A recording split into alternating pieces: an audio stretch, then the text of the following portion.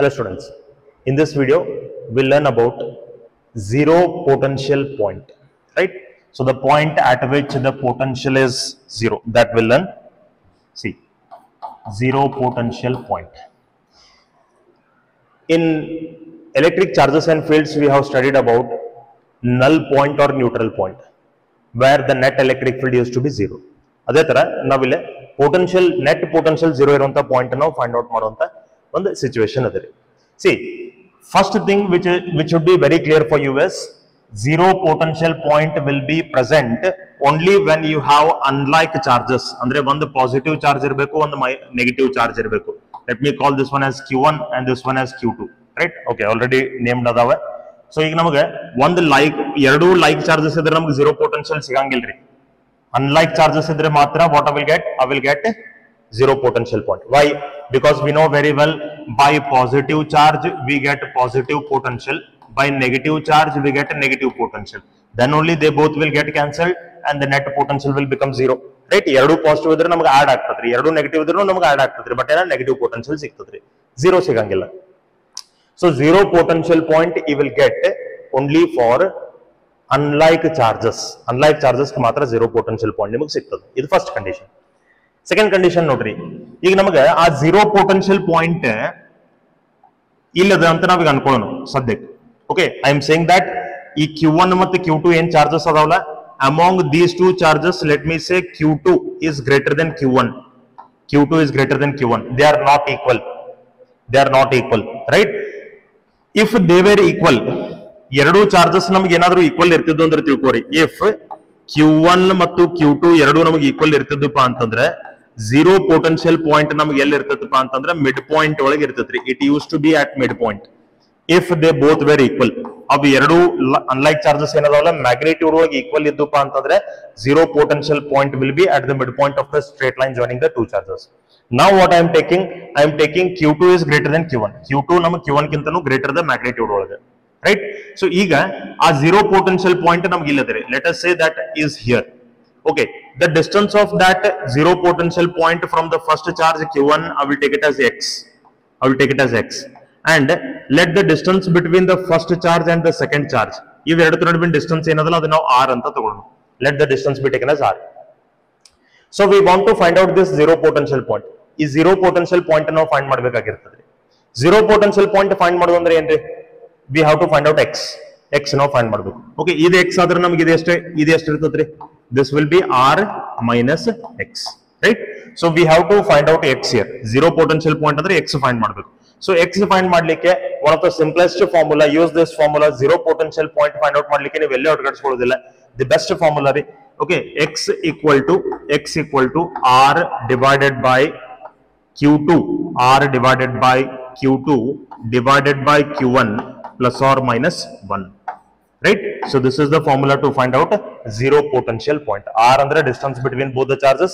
ಇಲ್ಲಿ ನೋಡ್ರಿ, ಕ್ಲಿಯರ್ಲಿ ಹೇಳ್ತೀನಿ, ಇಲ್ಲೇ ನೀವು ರೇಷಿಯೋ ಆಫ್ ಚಾರ್ಜಸ್ ತಗೋಬೇಕಾದ್ರೆ you should always take greater charge in the numerator, smaller charge in the denominator. Greater charge in numerator, smaller charge in denominator. ನಾವು zero net electric field zero ಇರುವಂತ point, ನಲ್ point ಅಥವಾ neutral point find ಮಾಡಬೇಕಾದ್ರೂ ನಮಗೆ formula almost ಹಿಂಗೆ ಐತ್ರಿ, but ಅಲ್ಲಿ root ಬರ್ತದ್ರಿ. x equal to ನಮಗೆ ಫಾರ್ಮುಲಾ ಈ ತರ ಇತ್ತು, x equal to r root of q2 by q1 plus or minus 1 ಅಂತ ನಾವು ಅಲ್ಲಿ ಬರ್ಕೊಂಡಿದ್ವಿ. ಏನ ಎಲೆಕ್ಟ್ರಿಕ್ ಫೀಲ್ಡ್ zero ಇರುವಂತ ಪಾಯಿಂಟ್ ನಾವು ಈ ತರ ಬರ್ಕೊಂಡಿದ್ವಿ. ಅಲ್ಲೂ ನಾವು ಸೇಮ್ ಕಂಡೀಷನ್ ಹೇಳಿದ್ವಿ, ಏನ q2 has to be greater than q1, greater charge in the numerator, smaller charge in the denominator, right? ಅಲ್ಲಿ ನಾವು ಪ್ಲಸ್ ಚಾರ್ಜ್ ಪ್ಲಸ್ ಸೈನ್ ಯಾವ್ದಕ್ಕೆ ಯೂಸ್ ಮಾಡ್ತಿದ್ವಿ, if both the charges are like charges use plus, if both the charges R unlike charges use minus ಅಂತ ನಾನು ನಿಮಗೆ ಹೇಳಿದ್ದೆ. Okay, check out that video, will get to know. So plus charge when charges are like, minus when charges R unlike. Okay, ಈಗ ನಮಗೆ formula ಒಳಗೆ ಅಲ್ಲಿ root ಅದ, ಇಲ್ಲಿ ರೂಟ್ ಇಲ್ಲ, ಅಷ್ಟೇ ಡಿಫ್ರೆನ್ಸ್ ಅದ ರೀ. ಇನ್ ನೋಡ್ರಿ, ಈ ಕೇಸ್ ಒಳಗೆ ನಾವು ಪ್ಲಸ್ ಮತ್ತು ಮೈನಸ್ ಯಾವಾಗ ಯೂಸ್ ಮಾಡ್ಬೇಕು, ಅಲ್ಲಿ ನಾವು ಲೈಕ್ ಚಾರ್ಜಸ್ ಅನ್ಲೈಕ್ ಚಾರ್ಜಸ್ ಮೇಲೆ ಪ್ಲಸ್ ಮೈನಸ್ ಯೂಸ್ ಮಾಡ್ತಿದ್ವಿ. ಇಲ್ಲಿ ನಮ್ಗೆ ಕಂಪಲ್ಸರಿ ಎರಡು ಅನ್ಲೈಕ್ ಇರ್ಬೇಕಂತ ನಾವು ಮೊದಲೇ ಹೇಳಿದ್ವಿ. ಅಂದ್ಮೇಲೆ ಪ್ಲಸ್ ಮತ್ತು ಮೈನಸ್ ಯಾವಾಗ ಯೂಸ್ ಮಾಡ್ಬೇಕು. ಸಿ, zero potential point ನಿಮಗೆ ಎರಡು ಅನ್ಲೈಕ್ ಚಾರ್ಜಸ್ ತಗೊಂಡಾಗ you will get two zero potential points. Electric field zero ಇರುವಂತ ಪಾಯಿಂಟ್, ನ್ಯೂಟ್ರಲ್ ಪಾಯಿಂಟ್ ನಿಮಗೆ ಒಂದೇ ಸಿಕ್ತತ್ರಿ, ಐದರ್ ಇನ್ ಬಿಟ್ವೀನ್ ದ ಚಾರ್ಜಸ್ ರೀ ಆರ್ ಔಟ್ಸೈಡ್ ದ ಚಾರ್ಜಸ್ ರೀ. ಲೈಕ್ ಚಾರ್ಜಸ್ ಇದ್ರೆ ಇನ್ ಬಿಟ್ವೀನ್ ಸಿಕ್ತೈತಿ ನಿಮಗೆ, ಅನ್ಲೈಕ್ ಚಾರ್ಜಸ್ ಇದ್ರೆ ಔಟ್ಸೈಡ್ ಸಿಕ್ತೈತಿ. ಸೊ ನಿಮಗೆ ಒಂದೇ ನ್ಯೂಟ್ರಲ್ ಪಾಯಿಂಟ್ ಅಲ್ಲಿ ಸಿಗ್ತದೆ. Zero potential point ನಿಮಗೆ ಎರಡು ಸಿಗ್ತಾವ್ರೆ. You will get two. One in between the two charges, another one outside the two charges. ಆ ಎರಡು ಚಾರ್ಜಸ್ ಬಿಟ್ಟು ಹೊರಗಡೆ ನಮಗೆ ಮತ್ತೊಂದು zero potential point ಸಿಗ್ತದ್ರಿ. ಈ zero potential point ಇದರಿಂದ ನಾವು ಡಿಸ್ಟೆನ್ಸ್ x ಅಂತ ಹೇಳಿ ನಾವು ಬರ್ಕೊಳ್ಳೋಣ. ಕರೆಕ್ಟ್. ಸೊ ಇಲ್ಲಿ ನೋಡ್ರಿ, ಈ ಫಾರ್ಮುಲಾ ಒಳಗೆ ನೀವು ಪ್ಲಸ್ ಯಾವಾಗ ಯೂಸ್ ಮಾಡಬೇಕು ಮತ್ತು ಮೈನಸ್ ಯಾವಾಗ ಯೂಸ್ ಮಾಡಬೇಕು. You have to use plus when you are finding the inside point. ಅವು ಎರಡು ನಡುವೆ ಇರುವಂತಹ ಪಾಯಿಂಟ್ ನೀವು ಫೈಂಡ್ ಮಾಡಬೇಕಾದ್ರೆ you use plus. Right? For this point you have to use plus. To find out the zero potential point which is outside the system, ಆ ಎರಡು charges ಬಿಟ್ಟು ಹೊರಗಡೆ ಏನದ ಆ ಪಾಯಿಂಟ್ ನೀವು ಫೈಂಡ್ ಮಾಡಬೇಕಾದ್ರೆ ಮೈನಸ್ ಯೂಸ್ ಮಾಡಿ. Minus two find out outside point. Outside point ಅನ್ನು ಫೈಂಡ್ ಮಾಡ್ಲಿಕ್ಕೆ ನೀವು ಮೈನಸ್ ಯೂಸ್ ಮಾಡಬೇಕು. ಕ್ಲಿಯರ್ ಅದರಿ? ಸೊ ಫಾರ್ಮುಲಾ ಕ್ಲಿಯರ್ ಆಗಿ ನೆನ್ಪಿಟ್ಕೊಡ್ರಿ. ಸೈನ್ಸ್ ಯಾವಾಗ ಯಾವ್ದನ್ನ ಯೂಸ್ ಮಾಡ್ಬೇಕು ಅನ್ನೋದನ್ನ ಕರೆಕ್ಟ್ ಆಗಿ ತಿಳ್ಕೊಡ್ರಿ. This is how we have to find out the zero potential point. Right? ನಿಮಗೆ ಆ zero potential point ಇನ್ನೊಂದು ಕ್ಲಿಯರ್ ಇರಲಿ. This zero potential point will be always close to smaller charge. ಯಾವಾಗೂ ಸ್ಮಾಲರ್ ಚಾರ್ಜ್ ಸಮೀಪದಾಗ ಇರ್ತದ್ರಿ. It will always be close to the smaller charge. ಇಲ್ಲಿ ನೋಡ್ರಿ, Q1 is smaller ರೀ, ನಮಗೆ Q1 ಸಣ್ಣದ. ಸೊ Q1 ಸಮೀಪದಾಗ ಅದ ರೀ. It is always close to the smaller charge. Right? Okay, that is all about the zero potential point. We'll see some objectives on this. Right? Okay. What is the question? Point charge Q1 is equal to 2 microcoulomb and Q2 is equal to minus 1 microcoulomb. Unlike charges are kept at x equal to 0 and x equal to 6 respectively. Electric potential will be 0 at points. Will be 0 at point andalri, or at points andalri. Points ಅಂತ ಯಾಕಂದ್ರೆ ನಮಗೆ ಎರಡು zero potential points ಸಿಗ್ತಾವ್ರಿ. Right? Okay, ಈಗ ನೋಡ್ರಿ, ಆ charges ಎಲ್ಲಿ ಇಟ್ಕೊಂಡಿದ್ದಾರೆ ನೋಡ್ರಿ. ಈಗ ನಮಗೆ let me say this is the origin. ಈಗ ನಾವಿಲ್ಲಿ will take the axis now. See,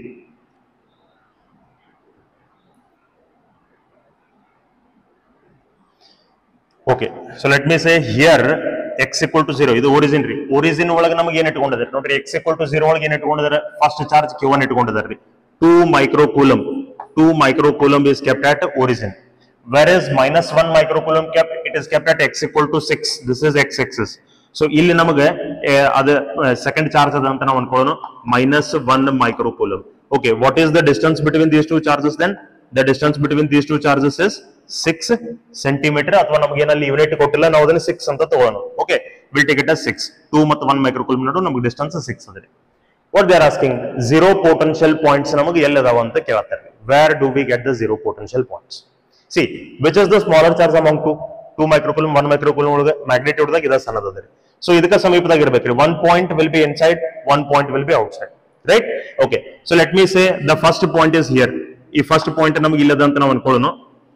ಈ ಫಸ್ಟ್ ಪಾಯಿಂಟ್ ನಮಗೆ ಫಸ್ಟ್ ಪಾಯಿಂಟ್ ಡಿಸ್ಟೆನ್ಸ್ ಏನದಲ್ಲ, ಇದನ್ನ ನಾವು x1 ಅಂತ ತಗೊಳ್ಳೋಣ. ರೈಟ್? ಸೆಕೆಂಡ್ ಪಾಯಿಂಟ್ ನಮ್ಗೆ ಇಲ್ಲದ ಅಂತ ಅನ್ಕೊಳ್ಳೋಣ. ಸೆಕೆಂಡ್ ಪಾಯಿಂಟ್ ಡಿಸ್ಟೆನ್ಸ್ ನಾವು x2 ಅಂತ ತಗೊಳ್ಳೋಣ. Correct? We have to find out both the points here. ಯಾಕಂದ್ರೆ ಎಲ್ಲ ಆಪ್ಷನ್ಸ್ ಆಗಿ ನಮಗೆ ಡಬಲ್ ಆನ್ಸರ್ಸ್ ಕೊಟ್ಟಿದ್ದಾರೆ.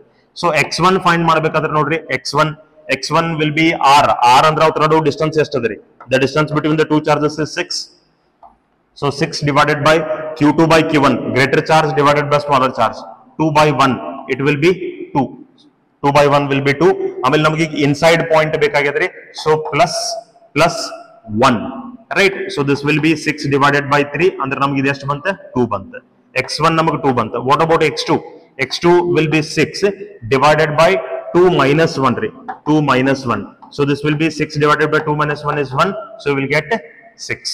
So you will get the zero potential points at x equal to 2 and x equal to 6. X equal to 2 and x equal to 6. At these 2 points, you will get the zero potential point. 2 ಮತ್ತು 6. 2 and 6 ನಮಗೆ ಎಲ್ಲದ ನೋಡ್ರಿ? 2 and 6. Right? Where do we get? Okay, sorry. From origin they are asking. From origin they are asking. See, x1 the distance ಈಗ ನಮಗೆ ಏನು x1 ಬಂತಲ್ಲ, x1 ನಮಗೆ 2 ಎಲ್ಲಿಂದ ಬಂತ್ರಿ? This is 2 centimeter. Right? x2 ನಮಗೆ ಎಷ್ಟಿದೆ? This is 6 centimeter. From origin they are asking the distances of these points. So point 1 ಏನದ, ಇದು origin ದಿಂದ ನಮಗೆ ಎಷ್ಟು ಡಿಸ್ಟೆನ್ಸ್ ಒಳಗದ ಅನ್ನೋದು ಬೇಕಾಗಿತ್ತು. ನೋಡ್ರಿ, origin ದಿಂದ ಈ ಫಸ್ಟ್ ಚಾರ್ಜ್ ನಮಗೆ ಎಷ್ಟು ಡಿಸ್ಟೆನ್ಸ್ ನಾಗದ್ರಿ? 6. ಇದು ನಮಗೆ 2 ಅದ. So 6 minus 2, this will be 4 centimeter. Correct? origin ದಿಂದ ಇದು ಪಾಯಿಂಟ್ ನಮಗೆ 6 ಒಳಗದ ರೀ, 6 centimeter ಒಳಗದ. ಆಮೇಲೆ ಇಲ್ಲಿಂದ ಹಿಡ್ಕೊಂಡು ಇದು ಡಿಸ್ಟೆನ್ಸ್ ನಮಗೆ ಎಷ್ಟು ಅದ ರೀ? How much is this distance? ಇದು ನಮಗೆ 6 ಅದ ರೀ. So 6 + 6, this whole distance we have to get. 6 + 6 it will be 12. Clear adare? So 6 and 4 and 12 we have to get. So 4 and 12 antadre namage yav option correct agtadri? Option C will be correct. Pause. I will repeat this question once more.